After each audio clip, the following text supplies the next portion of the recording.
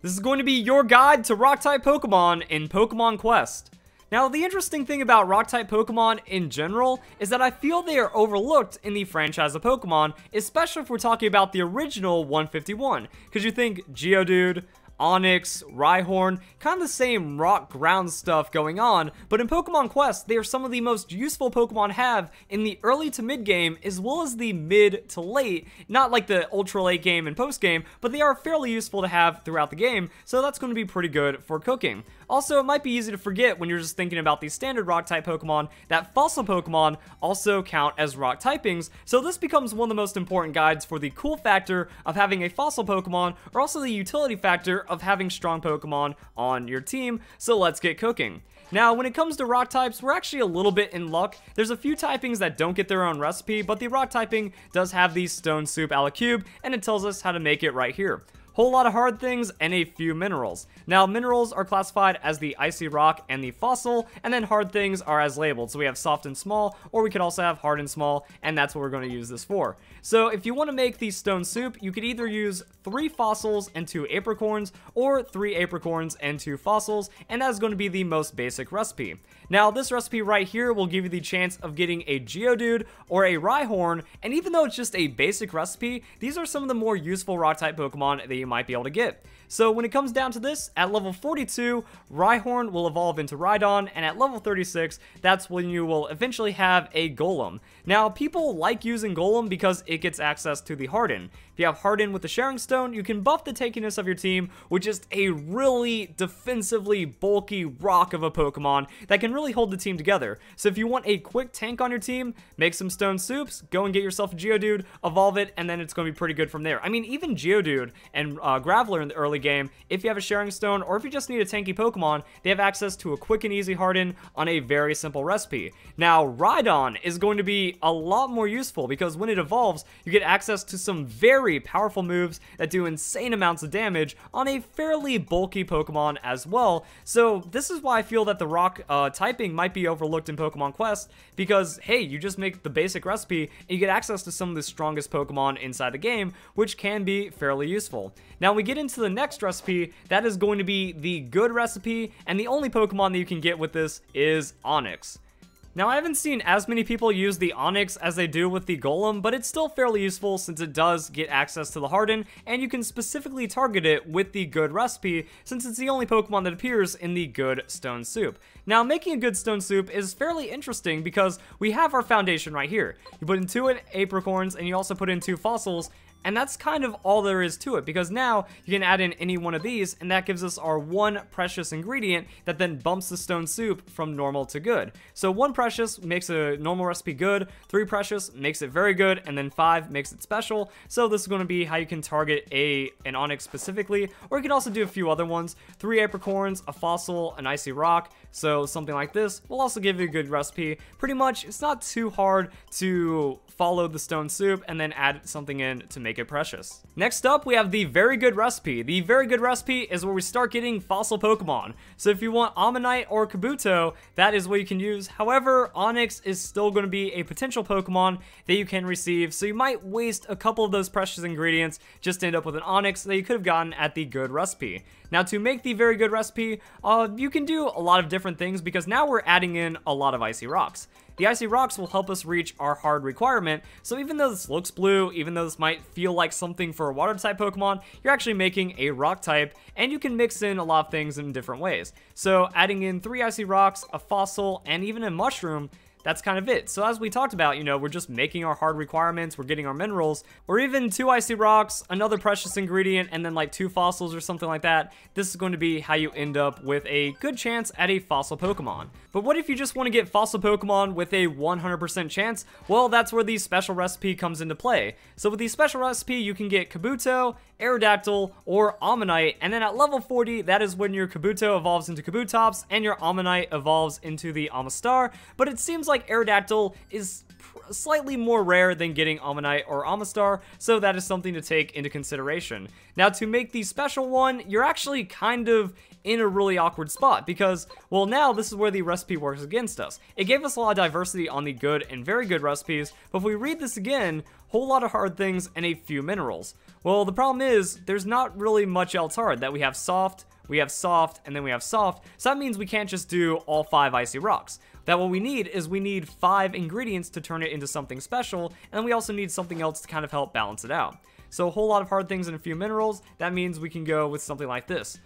3 on the icy rocks, 1 fossil to give us the requirement, and then you need to use a rainbow matter if you're going for a special rock type Pokemon, which does kind of like contribute to it, you know, it feels a lot more special. We're using a rainbow matter, we're guaranteeing our odds at a fossil Pokemon, so it seems like we're getting really rare Pokemon with this, which is pretty cool. Now, in the beginning of the video, I did mention that rock-type Pokemon are going to be some of the best Pokemon to have in the early mid-game as well as the transitioning late game, and here's why. World 7. Miasma Moor, bonus typing, rock. So you're going to get an advantage when you use rock-type Pokemon. Then right up the hill, we have the Hushed Highlands, bonus typing, ground. That's actually pretty insane, because as we just saw, we can get exclusively rock ground type Pokemon through using the normal recipe on the rock soup. That means there's nothing crazy behind it. You don't have to do anything like precious ingredients, you don't have to waste a ton of resources. You make the most basic thing using only fossils and apricorns, and you're going to have 2 consecutive world advantages while making those Pokemon stronger. The better part about that is that Pincushion Plain, it's going to give you a silver cooking pot. So even if you're not using rock type Pokemon around this area, well then you just silver cooking pot, you save up. Just save up your apricorns, save up your fossils, and then that is going to coast you into the late game. And then I even use my Rhydon to finish the Chamber of Legends. So there's actually a lot of different utility and a lot of crazy stuff you can get right there. But even for beating these worlds right here, I was stumped. Worlds 4, 5, and 6, couldn't beat them. So what I ended up doing was getting a Rhyhorn. Again, a fairly easy recipe for some pretty strong Pokemon. Rhyhorn can get the move Crunch, and Crunch is insane amounts of damage. So these Pokemon, they either get really tanky and really tough to kill, which means if you do have something like a Graveler, like a Golem, and it's holding down your team, well that means as long as it can stay alive, you're retreating properly, it's just using Harden, that means other Pokemon have a chance to revive, recover, and then go in and start doing some extra damage, or you just have Pokemon like this. The Rhyhorn into Rhydon was able to get me through a lot of that mid-game without too much problem, and then even when it becomes Rhydon, then it gets Megahorn. Megahorn is silly amounts of damage, and you know what? I'm okay with that. So that's why the Rhydon was also able to just kind of transition into that later game, because it was one-shotting everything for a while that I got so much experience, I got so many stones, I got so much ability to farm just off these rock ground type Pokemon in Miasma Moor, in the Hushed Highlands, that I was able to get a lot of stones, I was able to power up. So really what these Pokemon do is they help you skip that mid-game cliff. Because this is a freemium game, you are going to encounter a lot of roadblocks that pretty much just halt you in your tracks, but at least these Pokemon, easy to get, easy to farm for, and they make things even better. Also, another thing is, they're pretty easy to target. You go to the store, you go to the decorations, and if this is kind of the route that you want to take, go for the Dodrio tint as well as the Cushion, and you're good to go. So you can actually kind of enhance the Pokemon that you're getting through this if you want to do it that way. Now, unfortunately, I don't feel like Amistar, Kabutops, and Aerodactyl are the strongest Pokemon that you can have on your team. It's more about the cool factor, like I keep saying. You know, you get that fossil Pokemon, it's a rare Pokemon, it's a special recipe, kind of farm up for them if you want them, use them to complete the Pokedex. That's kind of going to be it. You might notice that when it comes to Kabutops and Amistar, that they can be the strong Pokemon inside of certain dungeons. So they use Withdrawal, that's a little bit of extra tankiness. So if you really want to use them, you can still find utility uses for them. You can still do reasonable amounts of damage, but some people have picked up the Aerodactyl, does a lot of damage with Crunch, does pretty well with that Fly. It's just that other people are prioritizing other Pokemon. They can still be fairly useful for the special Pokemon that they are. And I think that's pretty much it. I think one thing I didn't mention to this point is also the repeatability.